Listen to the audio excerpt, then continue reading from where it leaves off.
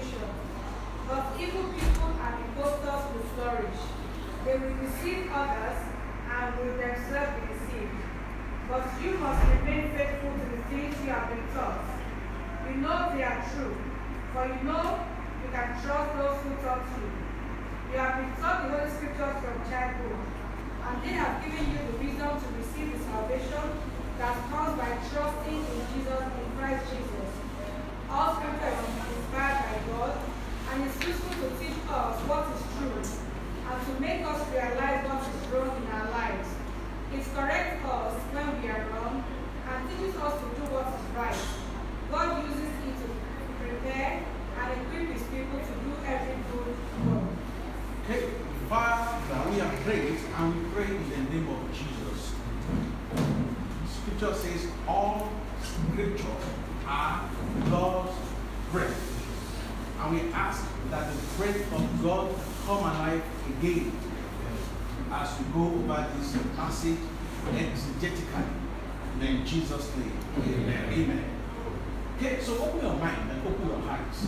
I want to do what we call expositional constancy. I want to put light on this verse.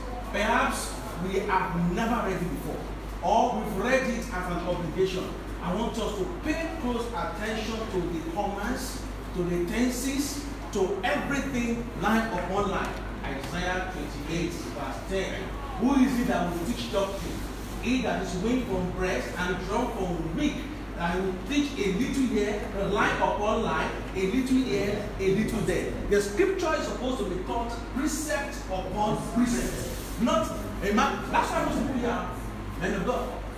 Next time we're going to come to Nigeria, we're going to be exclusively pastors. So if you are not a pastor here and you came, you are lucky. The next time we are coming, maybe the next, I think UK is the next one. UK, I'm planning UK. But the next time we are coming to Nigeria, it's going to be exclusively pastors. You know why? Prophecy or the book of prophet was written to correct error. And the epistle too is written to correct errors. And then you see why it's important for us to study the epistle, particularly at such a time as this. You see. So I'm going to bring light upon this scripture, line upon line. You will now say, wow, is it there? Was it written like that? In fact, and then you will have question. If you can answer it, it will be fine. But don't worry, that's why we are camping. No traffic. No, we are not in order to go home. We'll try to stick to the time, but at the same time, we will, in fact, by the time we are done tonight, you understand what I mean? Okay, so now, verse 9, verse 10. Verse 2 Timothy chapter 3, verse 10. How you, however, follow my teachings. Now, this conversation started from verse 1. Welcome to Nigeria.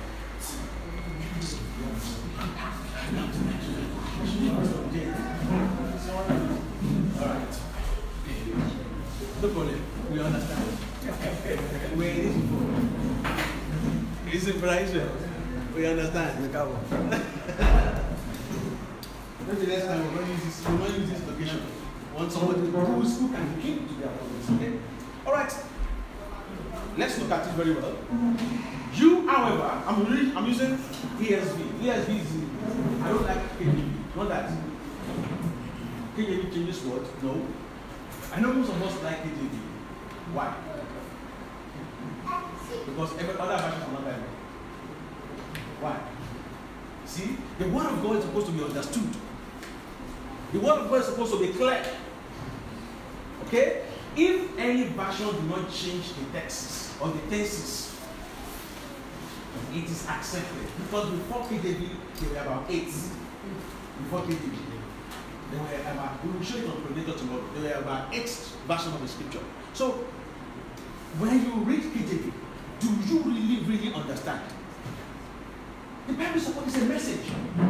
And in message, the communication must be clear. And if the message, the communication is not clear, how do you respond to the message? And that's why many people do what we call lifting. We will get there in this verse now. Anyway, back to my text, because what I'm reading will be a little bit different from what you are reading, but it's the same scripture.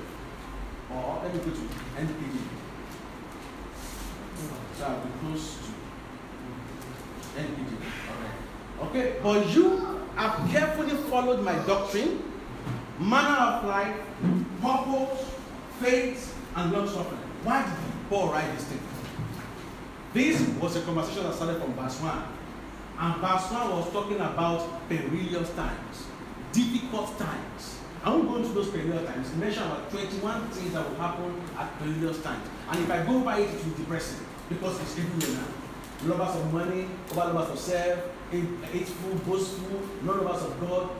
We were discussing that in the car today about lovers of money. Even in church we have today, lovers of money. So if we go by it, it will be depressing. So imagine Paul had spoken about 21 things before coming to this verse.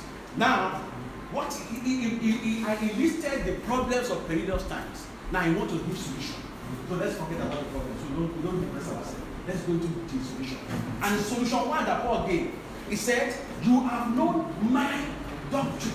You have known my manner of life. You have known my purpose. You have known my faith. You have known my long suffering. You have known my love. You have known my perseverance. Hold on. Circle in your Bible. Faith and circle love. Circle faith and circle love. These two things are the major ingredients of our faith. Hello? Can we sit down? Can we stop going around? Exactly. This is serious time. Can we please? That's part of the rule, grand rule. No going around. Okay. Please let's settle for those who are just coming We here. are not taking pictures, we are not doing anything, just don't go around, please. Okay, so let's tackle these two things. Faith. See, I'll just say something that, please, if you just come in, you can do meditation later. You can do that later. Just sit down. You can do that later. Do you have any people? Okay, to make this strong, you can do that. All right, no problem. Please, let's settle down. They will register later. You'll be there back later. Later, they do that later. Okay, that makes sense. Ṣùgbọ́n ìwọ ti mọ ẹ̀kọ́ mi, ìgbésí ayé mi, ìpinnu mi, ìgbàgbọ́, ìpamọ́ra, ìfẹ́ ní. All right. There are two things I said to circle there. They are what? They are what? I want to move back to stop this. All right. There are two ingredients I want us to circle there: faith and love. Who can read for us Galatians 5:6? Galatians 5:6.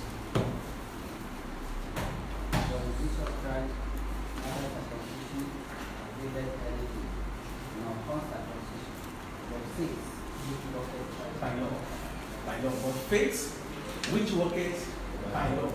So, love is not the source of our faith, but is a proof of it. Don't worry, we'll break this down as we move on. So he said, Galatians 5:6 says, but faith works by love. So we are saved, Ephesians 2:8. We are saved by grace through faith, not of works, lest any man should boast. For we are God's workmanship created unto good works. Work is not the source of our faith. When if you do that, then you Muslim. Because it's in Islam that your work justifies you. In Christianity, work does not. But work, faith, or love is a proof of our faith. So we can therefore say that faith has been lost in Nigeria. Why? Because there is no love in Nigerian church. We can therefore say that faith, love is not the source of our faith. But if you claim to have faith in God, it will be reflective in the way we show love to man. Example 1, Ephesians 1, verses 16. Ever since I heard of your, who can read for us? I need the verse. Ephesians 1. See, I'm going somewhere. This is what he said. And it's just introduction. Ephesians 1, 16. verse 16 says, Oh, this not wait. From verse 15. Verse 15. Ephesians 1:15. After I heard of the faith in the Lord Jesus, I love unto all the saints. Cease not to give thanks for you. Okay, therefore, I also, after I heard of your faith in the Lord and your love for all men. See, but I can't always do it like this. Faith in God, love to man. Faith in God, love to man. Anywhere that is not reflected, they don't serve Jesus there. Jesus came to, so faith connects us to God. But you cannot claim you love God, you know God, and you don't reflect that love to your fellow man. So when that equation is not complete, there is no God there. For God is love. And whatever is not love is not God. See, tomorrow we'll do a study on how to know what's of God and what's not of God. That's tomorrow. But today, just so Paul, after itemizing the problems of religious times, he now wants to give Timothy the solution.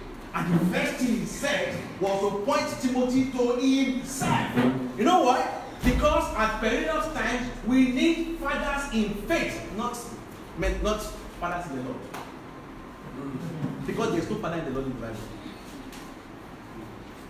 At perilous times, at such a time as this, we need fathers in faith, not fathers in the Lord. Huh? Because there's no father in the Lord, referring to your pastor in the Bible. True of us. But we call father in the Lord. Because fathers in faith are those who believe the scripture, those who obey the integrity of the scripture, and those who stand on the supremacy of the scripture, not tradition. What is tradition? Tradition is a doctrinal belief that is claimed to be divine, but it's not in the Bible. So when the father said, overweighs the revelation of the scripture, that is father in the Lord. Because father in the Lord came from Ephesians 6:1. Children, obey your fathers in the Lord. Because obey your parents in the Lord because you belong to the Lord. Children, obey your parents in the Lord. Isn't it? So, in the explanation of the scripture, by the way, let's even open that. Ephesians 6:1. I'm going to use KJV so I can break the word. Ephesians 6:1. Children, obey your parents in the Lord, for this is right. The word in the Lord is a preposition. So that word in the Lord is a preposition that denotes your position. So children, obey your parents because you belong to the Lord. That's what it means. Children, obey your parents in the Lord. See, KJV is an 18th century English. So imagine Buhari today speaking to Nigeria on the independence day using 18th century English. You know what we say is an Abiru. True or false? Okay, so if language had metamorphosized, for example, KJV said, you are the ambassadors of God. Really? But we all know abroad, when we have ambassadors, Nigeria is here. You are there. So that really, that ambassador does not fit into the use of ambassador of today. Because God is not far away while we are here. Ephesians 3:21. God is able to do exceedingly abundantly far above what we can ever ask or think. Where? According to the power that was in us. So God is not far from us. He's right in us, not even with us. That was in the gospel. Now it's in us if you are born again. So the use of ambassador of KJV does not fit into the language of today. So what do? They will now call conceptualization. We bring that word ambassador into the use of English today. Another one, Jesus is not considered a robbery to be equal with God. The robbery of today means you carry gun, you go to bank. But that was now 18th century grammar. But right now, it's been repaid. That's why you've got to use other versions to use, but they must not change like change some hand. But it's like, and that's why I don't remember very well. It's expansive for me. I can read job, wow! That's impressive. So the word there in Ephesians 6 is children obey your parents because you belong to the Lord. So in that interaction, it started from chapter 5. It was talking about husband, not the wife. Wife, honor your husband. Children, obey your father. It moved to chapter 6. Then, father, don't obey your children. Then you move to servant, obey your master. Their master, don't cheat your servant. So in the interaction there from 5 to 6 is husband, wife, wife, husband, father, children, children, husband, and children, father, master, employee. There's no pastor there. So that's why father and the Lord, revenge your pastor, is not scriptural. But we need fathers in faith. Fathers in faith who uphold the integrity of the scripture, who do not elevate tradition above scripture, because we are believers. Do we have fathers in faith today? They are very scarce. We have fathers in the Lord, mothers in the Lord, but not fathers in faith. By the way, when we say faith, the next thing that comes to your mind is psychology of getting hard. I have faith for my wife. Praise God. I have faith for the fruit of the womb. Praise God. I have faith for this. Really, the New Testament faith has one meaning. It's called pistis in Greek. Pistis. And it's the body of truth upon which the gospel sits. That is faith. Faith is not I'm believing my cow, I'm believing my house. Faith is the body of truth upon which the gospel sits. How do I know? Jude chapter 3. Let us therefore contend for the faith that was once delivered unto us. Why? Because men are corrupting their faith. What is he talking about there? It's not psychology of buying cars. That is wishful thinking, positive thinking by number Peele. Positive thinking and positive living. Are we supposed to think positively? Sure. Then that is tomorrow. Today's foundation day. So when we say faith, fathers in faith are fathers who honor scripture, who respect scripture, who don't elevate their words above scripture. You know why today we all can have Bible today? Because of the Protestant Revolution. At one time, some people elevated tradition, called Catholic. Catholic elevate tradition above scripture. And they say it's not possible. Man shall live by faith. It has come back again in another form. Today, many things we do are elevated above scripture. We are believers. Believing in what? Believers of the Bible. So at troubled times, the first thing Paul gave Timothy was to point in. I think that's rule 2, no phone. The first thing Paul gave Timothy, I think there should be punishment for phone, right? It should be set on the account. No. They are going to be sitting and selling to Dubai. So, Paul pointed Timothy to himself at troubled times. That was the first solution Paul gave Timothy. We need fathers in faith. Then we move on to verse 11, no, verse 12.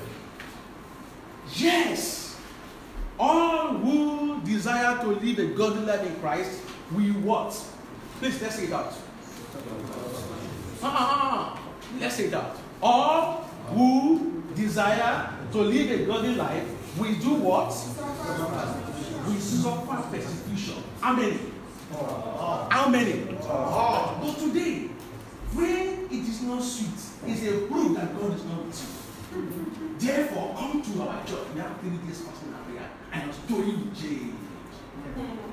But scripture says all who will live a godly life will suffer persecution. See, Jesus used the word blessed, and there was no time he connected blessed with his material wealth. Jesus, our perfect example, but we are Christians because we belong to Jesus, never connected blessing to material wealth. The attitude, Matthew 5. How about we bless God? Matthew 5. Matthew 5. Jesus said, blessed are the poor in spirit, for theirs is the kingdom of God. Let me go to verse 10.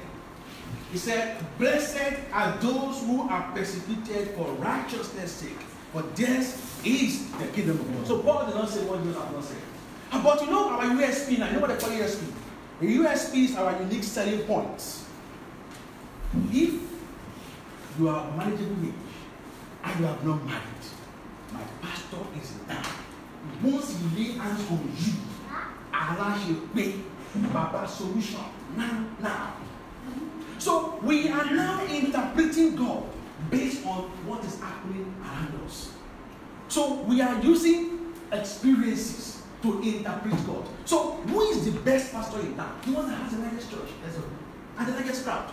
But we can never use physical things to interpret God. And I'll prove it. Exodus 1, Exodus 3, 1 to 3, or 1 to 3. Yeah. God appeared to Moses in a burning bush. I've read that story several times. we've added in church, burning bush. And Moses, if I was able to start in theology, they put up their shoe, theology of no shoe. Isn't it? Because I'm holy brand. But then, what was happening there? There was fire burning the bush, and the bush was not burning. That tells you who God is. There's what we call fire is combustion. There is no combustion without a source. Have you seen a combustion without source before? There's no combustion without either it is gas, kerosene, wood, paper, dry grass. But here comes green grass and it's not burning. The source of God is not in this realm. We can never use what is happening because I came from Canada doesn't mean I'm not anointed. That's it in Nigeria. Someone is coming to our church to preach is Canada. Second one is from England. And so we don't use external things to interpret God. Some people don't want to go to pasture because they think they have no. Oh, what do I have to say? See, you have God. So people can't preach the gospel because they don't have money. So we have allowed sweet talker, prosperity preachers to push us to the corner because we don't have money. We belong to God. We don't use what is happening around us. Somebody came to my church to teach us prayer. In my life, that's the best sermon I've ever had about prayers. Luke 18. The way he explained it. By the time he was done, he has 5 children, all adopted. 5 children, all adopted. He doesn't have children. And he's teaching prayer. If it's Nigeria, he can't teach prayer. Eh? What does he have to say? He doesn't have children. See? This Baba always say that. Lazarus. Jesus raised him, right? But he still died. He still died again. Is he living forever? See, there's nobody in life that does not have problem. Nobody. Don't deceive yourself. The only person that doesn't have a problem is a man that is 6 feet below. And guess what? He escaped problem, but he put people in problem. Because they will do burial. They will also cry. And they will cry. He has problem of who to bury him. So if husband die, you put wife in problem. If wife die, put husband in problem. If children die, put family in problem. If pastor die, put member in problem. If member die, put pastor in problem. Life is full of its own problems. So they tell you my church is Church of Solution. I saw one advert today. Tomorrow is a Sunday is Church of the service of covenant of open doors. Really? Really? Okay. How many doors has opened? Have we forgotten the sovereign will of God? We have forgotten, as if we are not Christians again. We have allowed environment. If I'm able to get there, see, I'm just doing expositional studies of John. Sorry when I teach John. I'm teaching John every Saturday, so John is my brain. I teach John every Saturday for the past 1.5 years, and we are seeing John chapter 12. 2 hours every Saturday for 1.5 years, and we are seeing John chapter 12. Expanding John. You think Bible is done? Oh my God. Because we are made of the Spirit. And Jesus said, the word I speak to you, they are spirits and they are life. There's no way a believer will be strong without the words of Jesus. Quote me, words of Jesus, not just sermon. Today's sermon. Somebody said, I will get it. Get what? Get what? Power for breakthrough. Anointing to overcome. Days of vengeance. Your enemies are in trouble. Kill them before they kill you. Stop them before they stop you. And you'll be stopping them. Oh, people are ready. As if we are not believers again. We believe in the scripture. See, look at what Paul said. Paul said in this place we are reading now, 2 Timothy 3.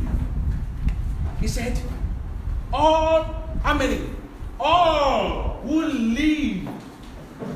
desire to live godly life in Christ will suffer persecutions. Persecutions and trials are integral part of our faith. Persecutions and trials are integral part of our faith. I'll repeat it again. Persecutions and trials are integral part of our faith. So if you are going through persecution right now or trials right now, it's not a proof that God is not with you. Because you cannot use money to define God. It's not in these 5 senses. Sense of smell, sense of touch, sense of taste, sense of sight, sense of feel. If your house is complete, it doesn't mean God is with you. And if it's not complete, it still doesn't mean God is not with you. God is with you if you are born again. You can never use suit to define God. The grass was burning. The fire was burning and grass was not consumed. In other words, it is in this our earthly realm that there must be combustion and there must be source. In God's realm, there can be combustion, there is no source. So it's not in this realm. God is not in this our five senses, sense, touch, smell. If not, how can he be here at the same time, be there at the same time? It's a spirit. How can he be here, being you, and it's at the same time, people are in Canada now praying to the same God? We can never use happiness around you to interpret God. When I knew that, that was why I left America. I was in America before, enjoying life. My friends are still stuck in America. I said, it's enough. I found Jesus. I found the bread of life. I found eternal life. Bread of life that truly satisfies. The water that truly quenches dryness. See, we are going to church to look for bread. No! Bread, we'll get that on, I think tomorrow night. Go to church to look for bread. Daily bread. What the unbelievers look for. Jesus said that. We get that. Look at what Jesus said in Mark chapter 4. Mark chapter 4. Mark chapter 4. So welcome on board to Truth Set Free, Pillars and Ground of Truth. Mark chapter 4 verses 16. This is Jesus speaking. Jesus speaking. He was talking about the parable of the sower. And he's saying that in verse 16. And these are the ones sown on rocky ground. The ones who, when they hear the word, immediately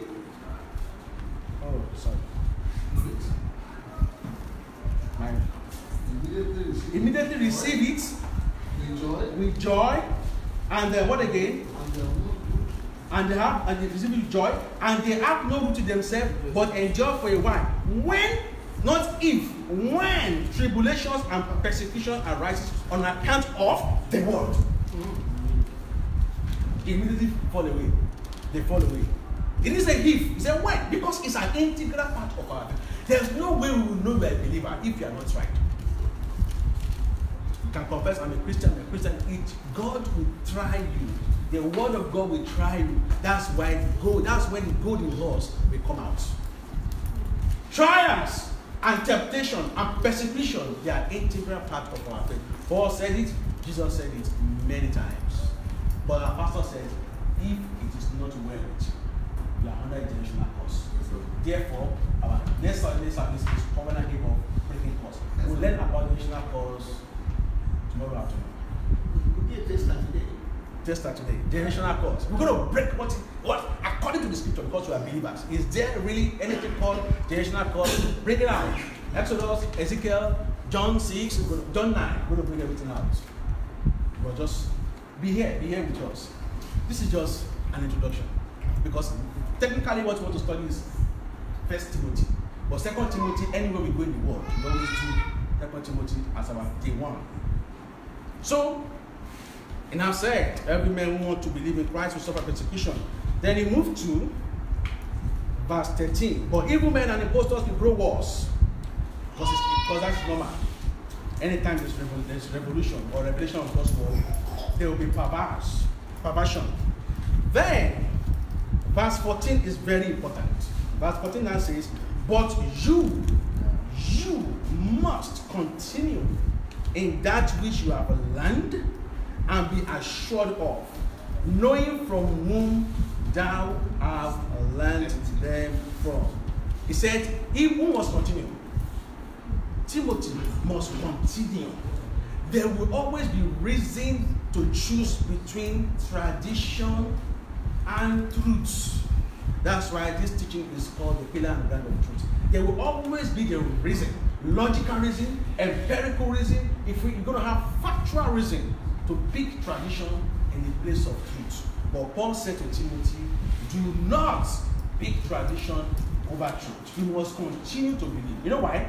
Whenever there is an outburst of God's revelation, there will always be perversion. Acts chapter 20 and verse 29. Acts 20. Oh, there's no projector today, so I'll just describe the next thing I want to say. I will try to describe it very well. Acts chapter 20 and verse 29. See, this was Ephesians church, the church in Ephesus. after they had experienced an outburst of God's power and of God's word. Paul now said when he was departing from that church, he said in verse 29, he said in verse 29, this is the promise of the way left out. Hold on. I know that after my departure, first wolves will come among you, not sparing the flock. And from among your own self will arise men speaking twisted things. What does it mean to twist? Witchcraft. What does it mean to twist? Witchcraft. So, I will get there. Exodus 22. We will get there. Don't worry. We'll do that under generational curse.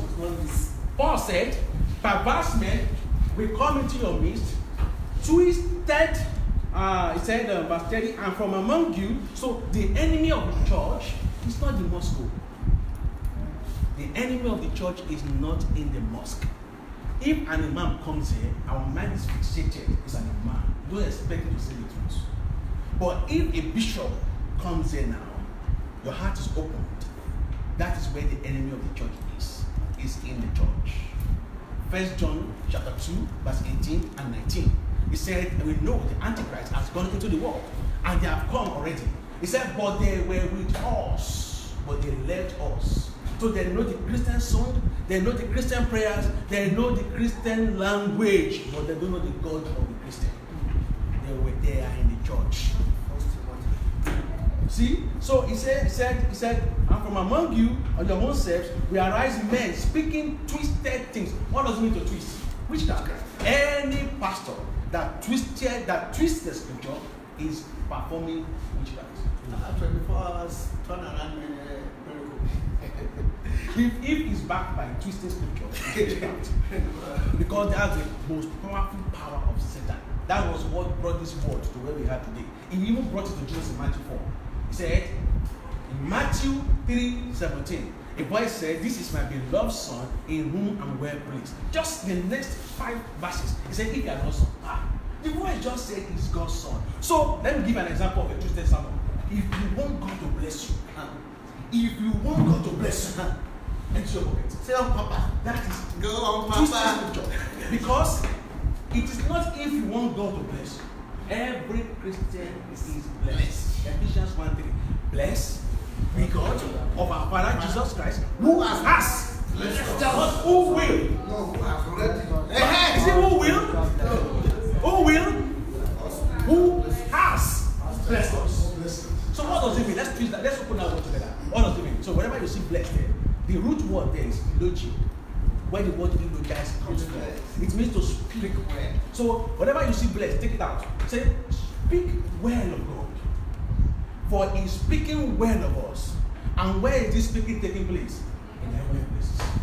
So because of Christ, Ephesians 2:18, because of what Christ has done, we all have access to the Father through the Holy Spirit.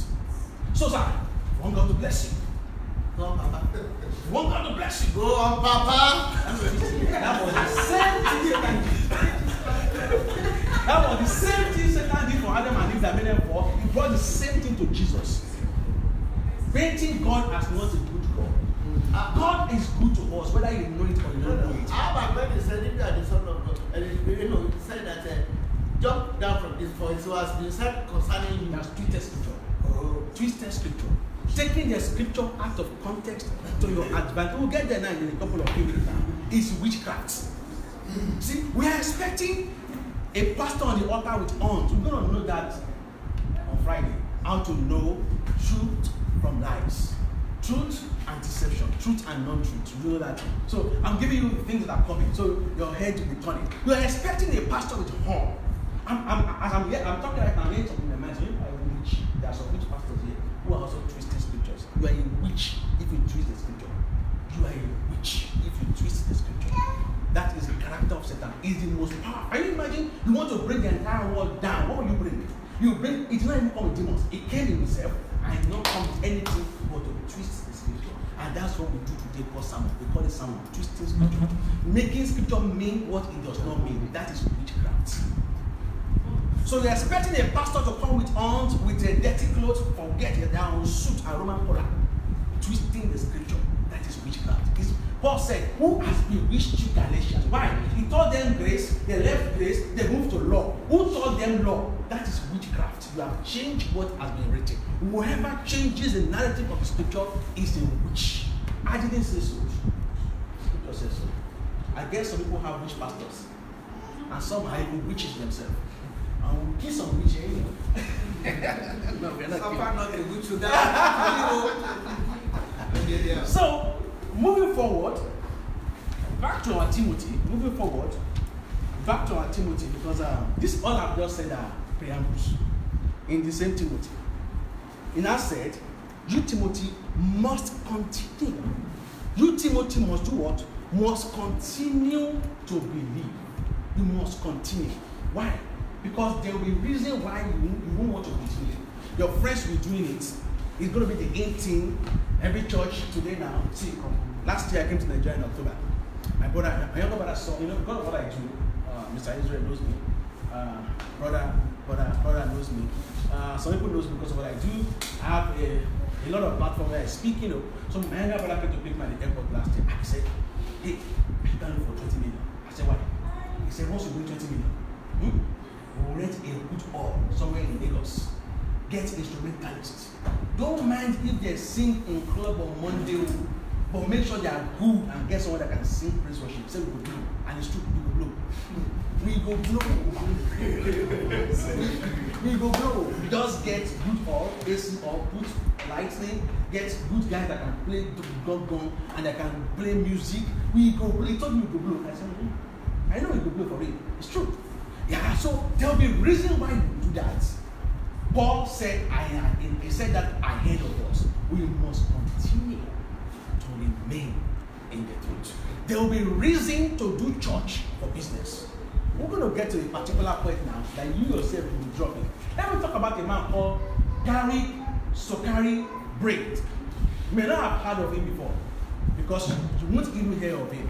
Gary Sokari Braid, we don't have to get up, maybe tomorrow we'll see, was historically the first healing minister in Nigeria around between 1900 and 1920. We don't know him today, and I'll tell you why we don't know him. When the missionary brought the gospel, they meant good, but they are part to the problem we have now, but they meant good. But it was a good problem. When the missionaries came to Nigeria, to you, whether it's good, to me, I'm burning. When the missionaries came to Nigeria, okay, they brought simple gospel. But when they came, they saw Ojubo, they saw Ifa, they saw a lot of idolatry. So they don't want anything idolatry in their church at all because of what they were saying. So they were preaching the gospel. The gospel was effective, was powerful. You can go on Google and check him out. The gospel was powerful and effective. People were coming to the missionaries, they can't give a life to Christ. They were receiving Christ. Then they began to sing the Bible. Then Jesus, they asked me to believe. He was doing miracle. Can't you believe in a miracle? The priests, the missionaries were afraid. Because once we start going to that window, we don't know how to stop it. And because of these things we are seeing, I said, no, just hear gospel and go. And we are singing European hymn. We want to sing Alagba, we want to sing our song. But to the missionaries, the same tune they were hearing at Ojubo is the same tune they want to bring to church. To them, anything Afrocentric is diabolical. But they too forgot that in Acts 2, all tribes receive the Holy Spirit. So they forgot that scriptural interpretation is always tainted by cultural background. But just make sure you don't change the truth. But we will blame them too. They meant idolatry. So that control makes this Sokari to say, we are going. So they broke out. So now they broke out, they went to pray. See, miracle happens not because man is powerful. Miracle happens because God answered prayers. James chapter 5, verse 14 or so, he said, is anyone sick? Let him call for the elders. Elders are presbytery or bishop or superintendent or overseer, let them pray for him. He didn't say let them heal him. Pray. So if you pray and miracle happens, it's not because of power. It's because God answered prayers. If any man can will miracle, it's a that's why you can't say tomorrow's service is a miracle service. How are you sure? How are you sure? 1 Corinthians chapter 12:11. It said all these gifts God distributed as he God wills. Can I will God? Hebrews 2:4. God does those miracles as he will. Can I will God? Can I will him? I can only align to his will. See? So if I say next Sunday service is miracle service, it's a lie. How are you sure? Are you God? You say, I'm acting in faith. Let me tell you something. Every miracle that happened in Acts, for example, the one in Acts 14:8, Paul at Lystra was praying, was preaching, and the man had faith to be healed, right? He had faith to be healed, right? Isn't it? Where does faith come from? Preaching. Hebrews, Romans 10:17. Faith comes from? Where is it from? Preaching. The word of God is the vehicle that brings the faith from God. So even the faith that you have is a function of God. Ephesians 6. Let's prove it. I like proving. I always do that in lawyer. Ephesians 6 chapter 24. Verse 24. Ephesians 6 24. 23. Ephesians 6 23. Peace be to you, brothers, and love with faith from God. Peace be to you, brothers, and the love with faith from where? God. Aha. So I have faith. This is my faith. It's God. Everything, all good and perfect gift comes from God. No one received anything, John said, except the Lord. Man prays. Miracle happen because man prays and God answers. Because a man is powerful. So you run after miracle. Miracles shall signs and wonders shall follow them that believe. That woman that came to our conference in Toronto, I did not even know when just prayed. So I cannot say I'm powerful. She just, from America, which God? Then she prayed to God, and God answered prayers. Not because Paul is powerful. See, if any man prays to God, we all have access to God. Go Ephesians 2:18. We all have access to God. See, pastors don't like teaching this thing because it's like they're taking the power off their hands. Because pastor wants to stand, and I'm going to get there with this Sukari brain now. Let me go back to Sukari brain. Gary Sukari brain was the first healing minister in Nigeria. And when that thing happened, they broke out on the missionaries. So, that was the beginning of our problem. They have zeal, they prayed. In fact, the missionary was talking about Sukari in England, and white men don't lie. He said there's nobody Sukari prayed for that does not receive miracle. They were saying that in England, and white men don't tell lies. It's their character, they don't tell lies. He said there's nobody he prays for that does not receive miracle. But what happened? They prayed, God answered, miracle happened, but no doctrinal truths, no knowledge. So they don't know anything about the Bible. It got to a point, he was calling himself the Elijah that is to come. So he began to take scripture out of context. I am the Elijah that is to come. When he's going on the street, because people were coming after him, choir will wear robe and they will be beating drum. We're going ahead of him. Where did he get it from? Because that's what happens to money when on is moving. So what was happening in society, he brought it to the church. That was the beginning of syncretism. What is syncretism? Syncretism is an amalgamation of culture and religion. What did Jesus say? Mark 7:13. The tradition of men makes the word of God of no effect. What is the meaning of no effect? Impotent, void. Tradition of men. But they didn't know. But you know what? That is not an excuse. They didn't know. And guess what? Despite their doctrinal flaws, miracles were still happening and crowds were still coming. Today now, pastor goes around with comfort, the same thing that guy does. He too began to wear the robe of Anglican priests. He began to wear collar. Today they don't even know why they wear collar. They don't even know why they wear collar. They think collar means anointing. See, if you are a pastor and you need to wear clothes for someone to know that you're a pastor, you are not fit to be a pastor. Let your light so shine before men that men will see your good works and give grace to your Father which is in not see your collar. Today there's a woolly spanner. They won't see us in West Sutana now. When cassock, They don't know why they do that. See, because they thought they want to be like missionaries. They want to be like them. But the missionaries were wearing uniform because it's cheaper to wear uniform.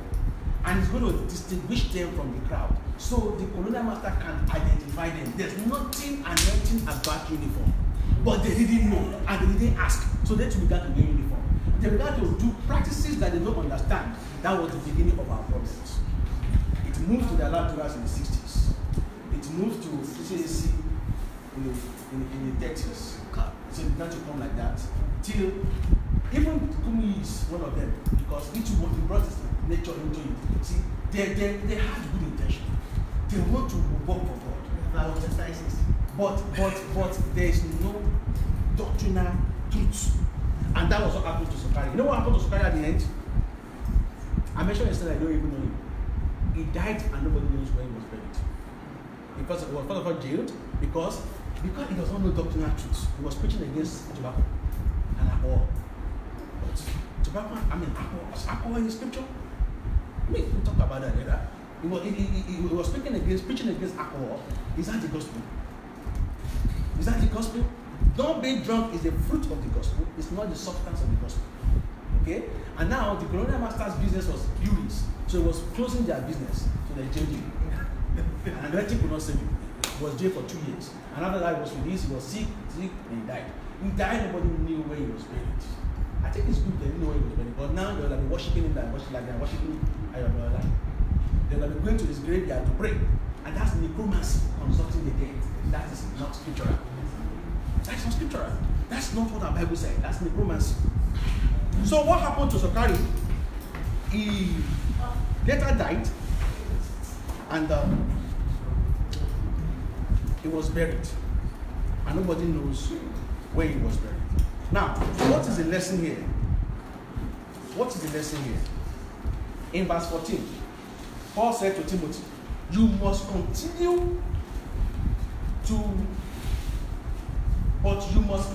in the things you have been taught and learned and been assured of, knowing from whom you have learned it. Now, there are two things I want to bring out from this verse 14. The consequence, even though it's a choice to believe the scripture, he never said, he said you should, it's our choice. I can decide to go over tradition and forget scripture. Even though it's a choice. But the consequences of not believing the scripture is not negotiable. And I'll give you two consequences. Consequence one, Matthew 7:21. Matthew 7:21. It says, not everyone who says to me, Lord, Lord, will enter the kingdom of heaven, but the one who does the will of my Father who is in heaven. On that day, many will say, Lord, Lord, did we not prophesy in your name and cast out demons? Say that. Okay, let's start again. Many will say, Lord, Lord, do we not prophesy In your name. or cast out In your name. and do many mighty works? And then will I declare unto them, I never knew you. Depart from me, you workers of iniquity or lawlessness.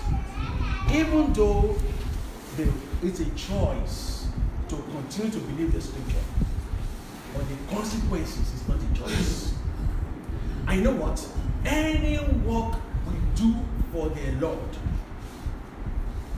in the name of the Lord, but not in the way the Lord has declared in the scripture, is a waste of time.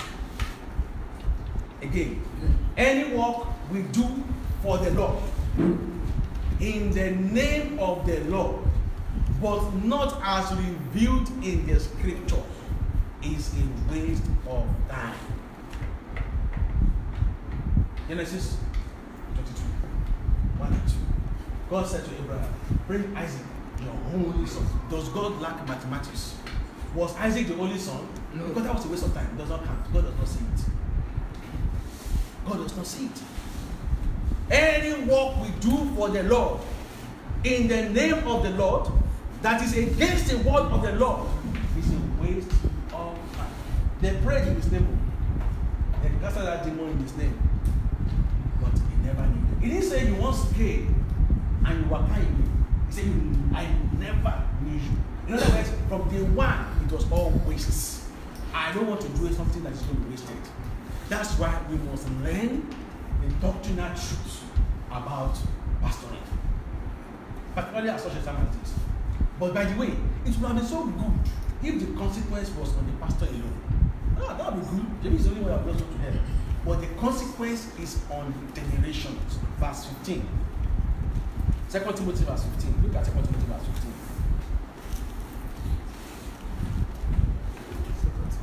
And from, he said, continue in the things which you have learned and be assured of, knowing from whom you have learned them.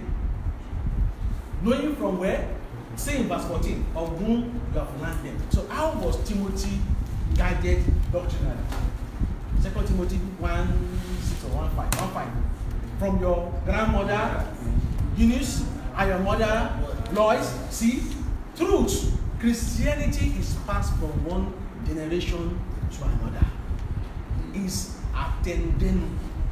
Christianity is passed from one generation to another.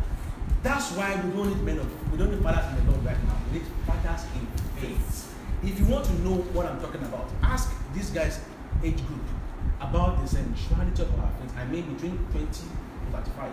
You realize that we are not Christian again in Nigeria. They say body wants to Islamize Nigeria. Nigeria is not a Christian country again, it's gone. We don't even know what it means to be a Christian again. All we know is I will get there. Oh, we'll get to it. It will happen. What will happen? You will get there. Get to it. It will happen. Your door will open. Your breakthrough will come. Power must change hands. Let's like I said, follow me now. That's what we know. And that is not Christianity. That's not what we pass to the next generation. The movement. His power not changing hands. Every month. In between months, it changes back to the devil and then go back to. We will get there. We will get to the deliverance. Is it here? Oh, I think it's tomorrow. Tomorrow morning. We'll get to the deliverance tomorrow morning. Yeah, I'm looking at my time. So I'm bringing it home now because this last part is like corporate. Is the last part that really brings everything into perspective. So Christianity is passed from hand to hand, from generation to generation. So if you decide to twist scripture, the consequence is not on you alone. It's on the generation yet unborn. And that is the heart cry of God. That is the heart cry. That was why God allowed them to kill witches in Exodus. Or is it Exodus 22? He allowed them to kill witches because it's better you destroy that seed. Don't let it spread.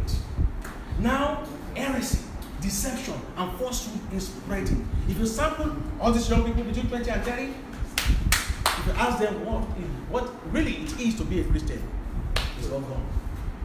So that's why the effect of not believing in the scripture is not just on us, it's on generation to generation. Now, the last point, where, oh God, help me to explain this. In verse 15, it now said, and that from a child you have known the holy scriptures, which are able to make you wise for salvation through faith which is in Christ Jesus. All scripture is given by inspiration of God and is profitable for doctrine, for reproof, for correction, for instruction in righteousness, that the man of God may be complete, thoroughly equipped for every good work. All scripture is given by God's inspiration. See, the men that wrote scripture were not inspired. If they were inspired, Peter would write more than 2 books. It is the word of God that is inspired. And that word of God that is inspired is called the breath of God. This word of God is the very breath of God. That word inspiration means breath. In Genesis 2:7, God made man and he breathed into him, breath of life. It's that same breath that turned the rubbish, because Adam was made out of dust, and that is rubbish, trash. But the breath of God made a treasure out of his trash. For any believer to be transformed, be ye transformed by the renewing of the mind. We have to be fixed on the breath of God. Now let me propose something to you. Let me read it for you in this 2 Timothy chapter 3. This is going to open your mind today, and it's going to set the foundation for all we want to do here. Today is Saturday. Okay. All scriptures is given by the inspiration of God. What is the meaning of inspiration?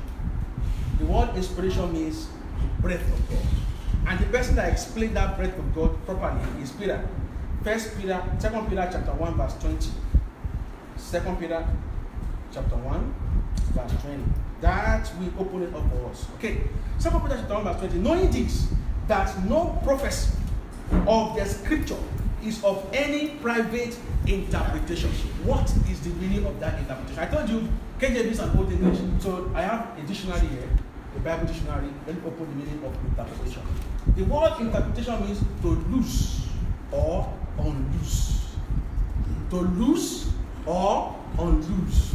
So we can therefore say all scripture he said they can therefore say that, knowing this, that the first, that no prophecy of the scripture is of any private loosening or non-loose.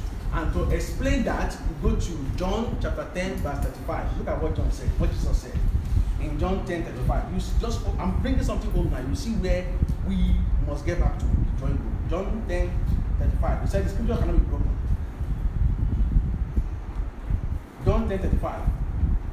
If he called them God, or to whom the word of God came, and all scripture cannot be broken. What is the meaning of broken? It means to lose. So there is a rope tying the entire scripture as one. This Bible is one book, and that rope is on the neck of Jesus. Psalm 119 verse 160. He said, the sum total of your word is truth.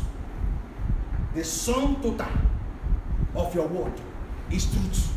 And Jesus said, I am the way, the truth, and the life.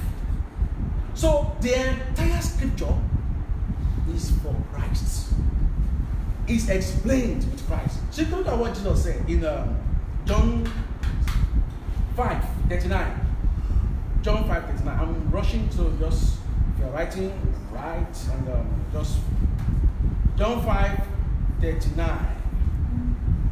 You search the scripture. Okay, go ahead. It says, you diligently study the scriptures because you think that by them you possess eternal life. These are the scriptures that testify about me. You search the scripture, but you think indeed they have eternal life. But the scripture testify about me. The scripture is all about Christ. Christ is the explanation and the interpretation of the scripture. Once you take Christ out of the scripture, what you have is just tradition. Christ is the interpretation and the explanation of the scripture. The moment you take Christ away out of the scripture, look at what he said in that same place. Look at verse 46. He said in verse 40, do not think that I shall accuse you of the Father. This is no. Okay. Do not think that I shall accuse you to the Father. There is one who accuses you, Moses, whom you trust. If you believe Moses, you will have believed me, for he wrote about me. But Exodus. There's a program, the night of Exodus. So 3 pages. But Jesus said Moses wrote about him. Everything Moses wrote is not about us. It's not a church program. It's about Christ. It's all prophecy about his blood on the. I wish I have time. Exodus 14, Exodus 12, the Passover lamb. I think I don't have time. See, everything Moses wrote, for example, who parted the Red Sea? Who parted the Red Sea? The Lord parted the Red Sea, not God. The Lord parted the Red Sea, it's God. But Scripture says, Exodus 14:13, the Lord parted the Red Sea. The Lord of the Old Testament is the Jesus of the New Testament. The Lord of the Old Testament is the Jesus of the New Testament. Let me prove it to you. The Lord parted the Red Sea. In Acts 9:5, Jesus came to Paul. Saul, why are you persecuting me? He said, who are you, Lord? Did Jesus say, stop that? I'm not Lord. He said, I am Jesus, whom thou persecuted. The Lord of the Old Testament is the Jesus of the New Testament. In John chapter 20, the last part, and verse 26 to 28, Thomas bowed down. After seeing evidence, he said, my Lord and my God. Did he say, stop that? Blasphemy. No. He never said, stop that, Thomas. Blasphemy. That was why when Jude was writing his word, in Jude verse 5, He said Jesus parted the Red Sea. King James didn't say it, but look other versions. NIV said that, ESV said that, NLT said that. Jesus parted the Red Sea. The entire Bible is called Jesus' book. It's a Christocentric book.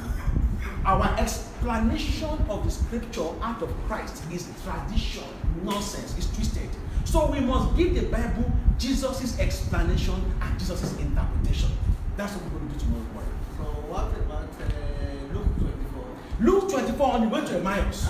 Let's go to Luke 24. On the way to Emmaus. See, my time is fast spent, so I want to We'll give you 5 minutes. give you 5 minutes. Okay. On the way to Emmaus. On the way to Emmaus, Luke 24 verses. Okay, let's do 25. Luke 24, verse 25. It says, he said to them, how foolish you are. Wait. That word is so powerful. Do you know this is the resurrected Jesus? Let me expand it. This is the resurrected Jesus. You can imagine Jesus just came back from resurrection with the resurrection power. After he just defeated death, he has all the power. In Matthew 28 and 28:20, he said, 28:18, all powers in heaven and on earth has been given unto me. So the resurrected Christ has all power. Look at the first word he said. Oh, foolish. Without power, he said, oh, foolish. Why were they foolish? I want to know. When I read this place, I want to know why the resurrected Christ will call someone foolish. Why were they foolish? And slow of heart to believe all the prophets have spoken. Ought not the Christ to have suffered these things and to enter his glory? And beginning, which book is beginning? Genesis. So he went to Genesis, he began to plead. See, when you see Cain and Abel, Cain offered plant sacrifice, Abel offered animal sacrifice. That's the type of Christ. Go to Adam and go to Genesis. Abraham, he offered Isaac, and when he wanted to offer Isaac, and God brought the lamb. See, he brought Jesus, Lamb of God. You go to Exodus, you see the Passover lamb. You put the blood on your lintel and on your post. That is cross. That is Christ. You keep moving like that and keep quoting the scripture. You go to Psalm, you see Christ. You go to prophets, you see Christ, and this is what the scriptures are saying. The rock. First Corinthians 10 said that this is Christ. So if you don't see Christ in all these things, you just say you are foolish. But when we see our own life, what do we see? You see what you want to claim. You see prosperity you want to claim. You see blessing you want to claim. Are there blessings in the scriptures? Yes, we'll get there, but introduction is so deep, So he said, ought not Christ over this thing. I'm beginning from Moses. He said that today. How many books did Moses write? 5. Pentateuch, Genesis, Exodus, Leviticus, Numbers, Deuteronomy. And from you want to prophet, he spoke about prophet today. Major prophet, minor prophet. Then he went to all the scriptures and all these things concerning himself. Was it concerning me? Paul is not in the scripture. I don't go to Bible to find myself. You go to Bible to find Christ. When you see Christ, you see yourself. See, Peter's name was changed from Peter to Rock when he found Christ. This is the Christ.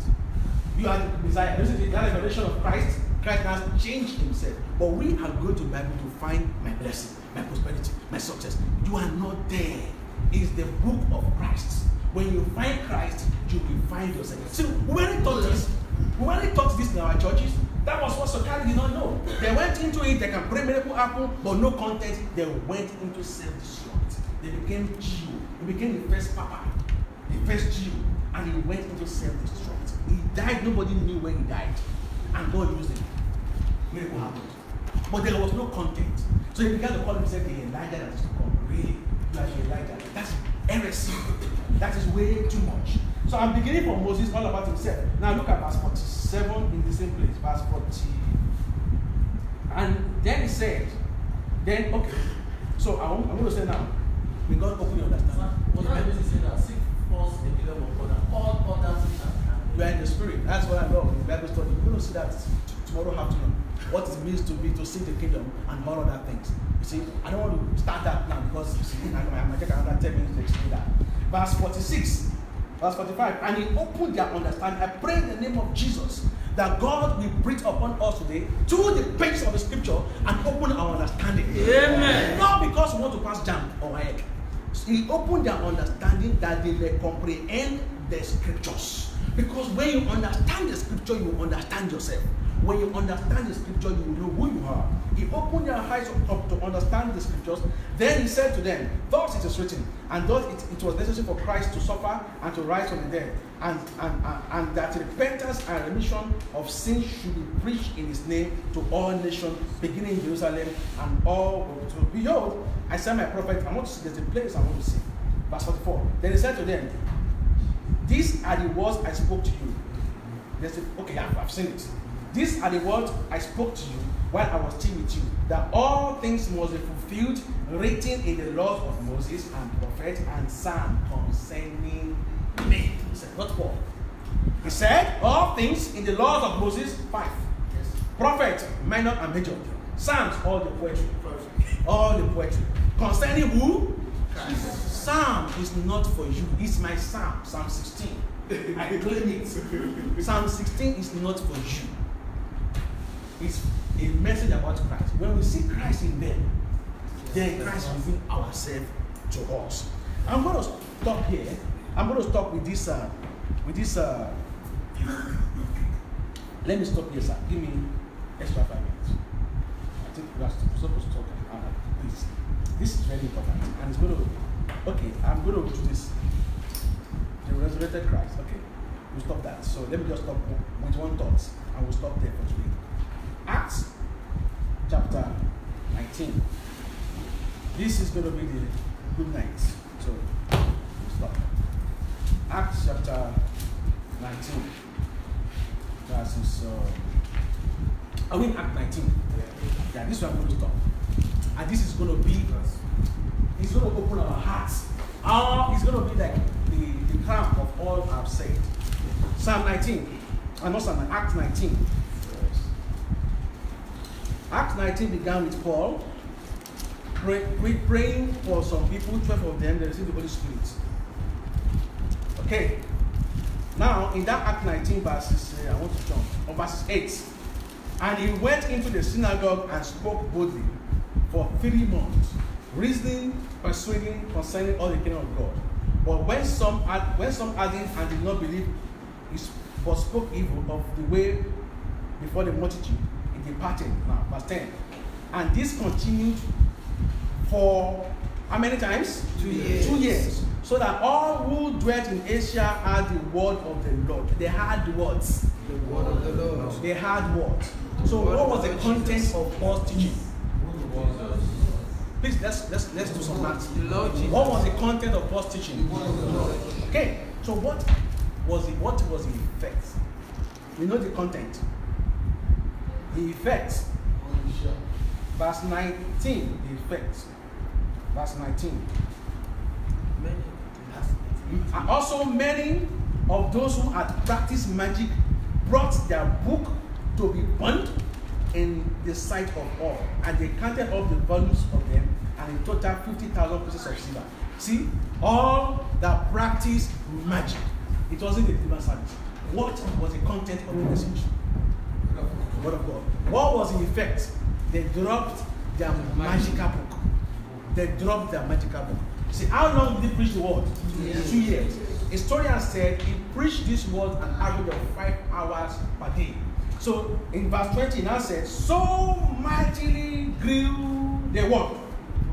So the word of the Lord grew mightily and prevailed. So what grew mightily? The word of the Lord. What was the effect? Magic people dropped their charm because it was the word of the Lord. How long was it preaching the word of the Lord? 2 years. Historians said about 5 hours per day. So let's put it this way: 5 hours per day times 365 days. That's 1,800. So 1,800 hours times 2, 3,600 hours. Divided by 2 hours teaching per week. One on Wednesday, one on Sunday. That is 34 years of sermon crushed in 2 years. That's what brings deliverance. It's not for that.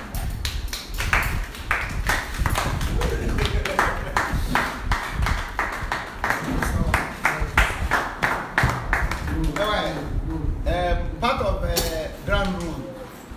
Don't clap.